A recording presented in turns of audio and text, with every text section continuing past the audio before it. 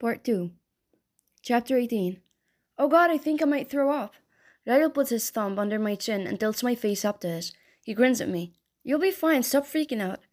I shake my hands out and bounce up and down inside the elevator. I can't help it, I say. Everything you and Elisa have told me about your mother makes me so nervous. My eyes widen and I bring my hands up to my mouth. God, Ryle, what if she asks me questions about Jesus? I don't go to church. I mean, I read the Bible when I was younger, but I don't know answers to any Bible trivia questions. He's really laughing now. He pulls me to him and kisses the side of my head. She won't talk about Jesus. She already loves you based on what I've told her. All you have to do is be you, Lily. I start nodding. Be me, okay? I think I can pretend to be me for one evening, right? The door opens and he walks me out of the elevator, toward Elisa's apartment. It's funny watching him knock, but I guess he technically doesn't live here anymore. Over the last few months, he just sort of slowly began staying with me. All of his clothes are at my apartment, his toiletries. Last week he even hung that ridiculous blurry photograph of me up in our bedroom, and it really felt official after that.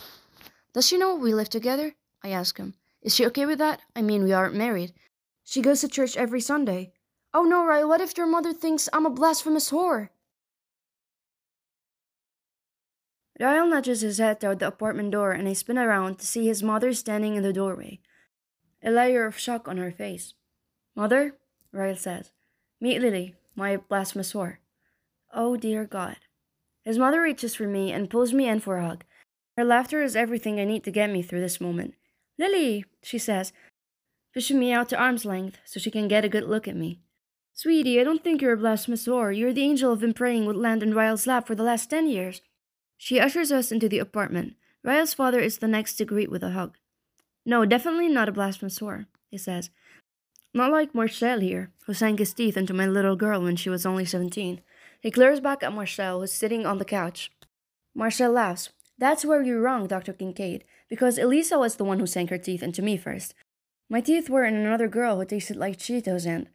Marcel doubles over when Elisa elbows him in the side. And just like that, every single fear I had has vanished. They are perfect. They are normal. They say horror and laugh at Marcel jokes. I couldn't ask for anything better. 3 hours later, I'm lying on Elisa's bed with her.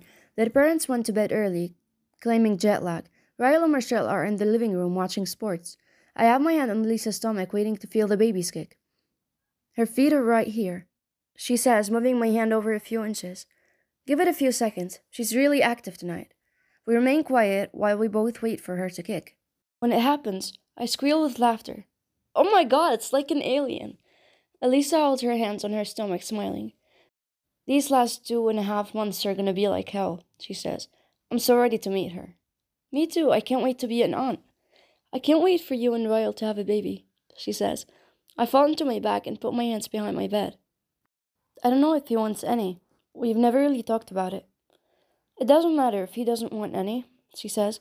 He will. He didn't want a relationship before you. He didn't want to get married before you. And I feel a proposal coming on any month now. I prop my head up on my hands and face her.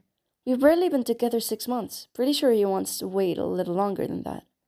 I don't push things with Ryle when it comes to speeding things up in our relationship. Our lives are perfect how they are. We're too busy for a wedding anyway, so I don't mind if he wants to wait a lot longer. What about you? Elisa presses. Would you say yes if he proposed? I laugh. Are you kidding me? Of course, I'd marry him tonight. Elisa looks over my shoulder at her bedroom door. She purses her lips together and tries to hide her smile. He's standing in the doorway, isn't he? She nods. He heard me say that, didn't he?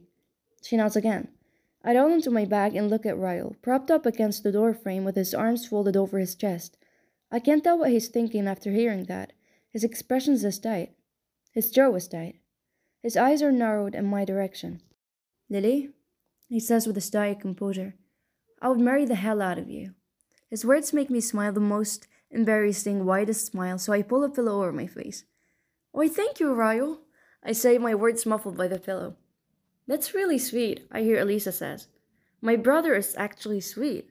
The pillow is pulled away from me and Ryle is standing over me, holding it at his side. Let's go. My heart begins to beat faster. Right now? He nods. I took the weekend off because my parents are in town. You have people who can run the store for you. Let's go to Vegas and get married. Elisa sits up on the bed. You cannot do that, she says. Lily is a girl. She wants a real wedding with flowers and bridesmaids and shit. Ryle looks back at me. Do you want a real wedding with flowers and bridesmaids and shit? I think about it for a second. No. The three of us are quiet for a moment, and then Elisa starts kicking her legs up and down on the bed, giddy with excitement. They are getting married, she yells. She yells off the bed and rushes toward the living room. Marcel, pack our bags. We're going to Vegas. Ryle reaches down and grabs my hand, pulling me to a stand. He's smiling, but there's no way I'm doing this unless I know for sure he wants it. Are you sure about this, Ryle?